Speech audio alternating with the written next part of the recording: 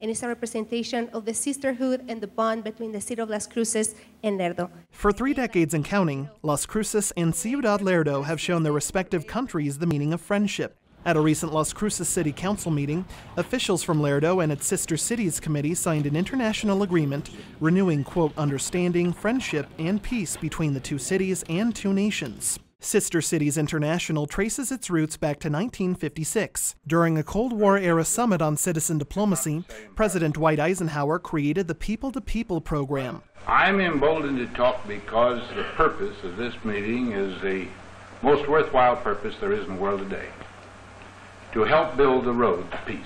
Eisenhower, who served in both world wars, saw it as a way to promote peace and strengthen relationships abroad through educational, cultural, and humanitarian activities. That's led to exchange opportunities such as trainings by Las Cruces police officers and firefighters, performances by Lerdo artists, and learning English and Spanish in each other's homelands. Lerdo Mayor Maria Luisa Gonzalez Echem says she hopes to introduce some of the programs she learned that Las Cruces offers back home. They are going to try to copy some of the models and implement it in Lerdo. So that is what she's taking with her. She is especially excited about the senior programs, about sustainability, and more specifically about the solar panels. She thinks that is something that they can implement over there. Muy buenas tardes. Las Cruces Sister Cities Chair Hale Huber has been involved with the program for 25 years. Huber, who also started a committee in the mid-90s with Nienburg, Germany, says exchanges with other countries can benefit cities that share similar demographics. It is positive to have a sister city relationship with a city of about the same size as your city, like Las Cruces, about 100,000 people, with a similar type economy, with agriculture and with a river that flows part of the year and other similar aspects. And they also grow a lot of pecans, and they grow chili, and so there's a lot of similarities. While Sister Cities is a nonpartisan, nonprofit organization, the political timing of the signing isn't lost on either city's delegates. Huber says the exchange was first scheduled for April. That month, President Trump threatened to shut down the border to reduce crossings by Central American migrants seeking asylum. Huber says that forced the cities to postpone the trip. The fear was if the mayor and the city council from Lerdo was in Las Cruces and President Trump closed the border, they could be stuck for an undetermined amount of time here in Las Cruces or on this side of the border.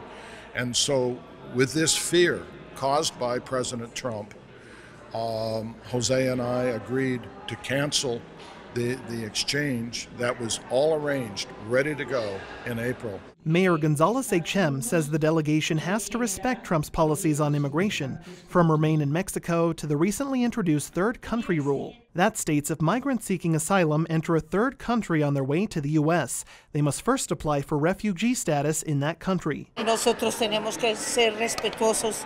As a delegation, they have to be respectful of any president and the policies that they are implementing, and that she's fully aware that it's also up to them to do programs and create jobs in their own countries to prevent migration and to make sure that the citizens who are coming, that they have opportunities in their own countries to grow and prosper. But they have to respect what the U.S. government is doing. My expectation for this visit is Dr. Jose Frias is Lerdo Sister Cities president, but got his start on the board in Las Cruces. Frias says he's seen the sisterhood grow during his time working with different mayors and councils.